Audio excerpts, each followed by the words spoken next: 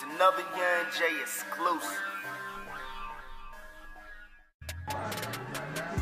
This is Tia Coffee with Overgrind Mogul Magazine, sitting down with the one and only DJ Chuck T. We've been hearing so much about you. I mean, we've heard so much of your name, but never really got to see who you are in person. So if you can, let us know a little bit about yourself. You know, I'm glad that, y'all are giving me this opportunity. And to be honest with you, I mean, there's a lot of people who are familiar with me as a DJ. They're familiar with, my brand, but they haven't met me personally, so that's one of my goals for 2013, but to just try to get out a little bit more, rather than being behind the scenes, try to get more in front of the camera, you know what I'm saying, and get more, in front of the media spotlight. But, I mean, I've been doing this DJ thing for roughly about, I'd say about 12, 13 years now, as far as making mixtapes, but as far as actually DJing, because there's a difference, I'm probably about 8 years strong in the game, you know what I'm saying, but, I mean, it's all about the grind, you know what I'm saying? Like, I'm further ahead of my career than some people I know been doing it 20, 30 years.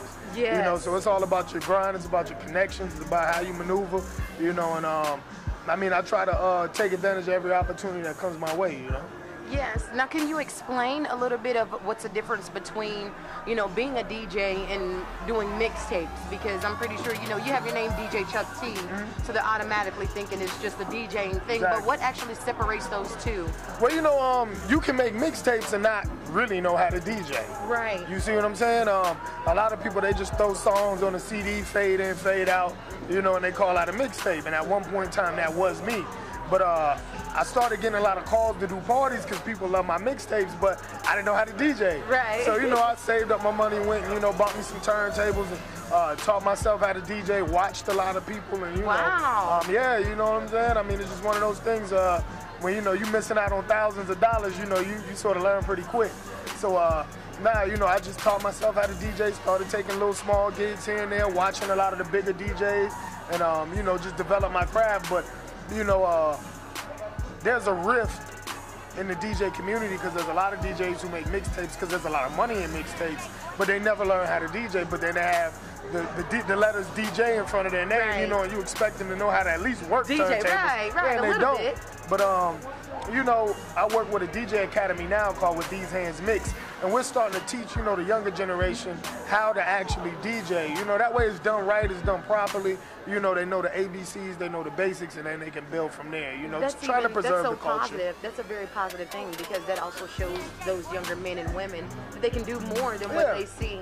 They can Definitely. be a DJ and all of those things. Definitely. Now, I've definitely heard that you have a condom line out. Yeah. As a matter Could you of fact, please let us know about that condom line? Yeah, well, one of the biggest epidemics in the black community, in the hip hop community, urban community, basically, is AIDS and STDs. So, I'm a businessman first. But I always try to have some type of purpose behind what I do. Like, I started doing mixtapes to help the local artists in my area. Right. You know what I'm saying? I started DJing so that I could help break records. And, naturally, like I said, everything is a business.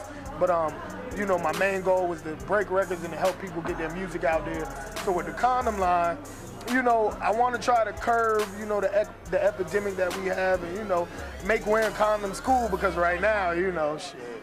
Everybody's promoting not wearing them, you know what I'm saying? Going raw dogging. But, I'm trying to make wearing condoms cool, man, and, make them accessible to everybody and make it a hip thing to do, you know what I'm saying? Yes, so, that definitely sounds great. With my condom line, I'm hoping, to go full scale, full force with it within the next 6 months, In the next 6 months, and so it should be dropping when? Yeah, it should be in stores, I'm hoping by the end of the year. By the end of the year? I've already locked in a manufacturer, I've already locked in a distribution company. Now all I got to do is supply the product. Oh, wow. Well, that's so great, and what I love is that you do have meaning behind the things that you do, and the reasons why you're doing them, and it was an amazing thing to meet you today, and, Gotcha, and I'm gotcha. really, I really happy appreciate that we did. I'm so excited. I was getting tired of hearing your name and not getting to see you. Well, you know, now, So it's now definitely we a blessing solved that that I've issue. yes, and I could see you a lot more often. I hope so. I definitely would love to see you a lot more often. Gotcha. This is Tia Coffee with Overgrind Mogul Magazine. As soon as you get the chance, go to overgrindmogul.com. Join the fight with us right now against breast cancer and for our Boys and Girls Club of America. This is Tia Coffee with Overgrind Mogul.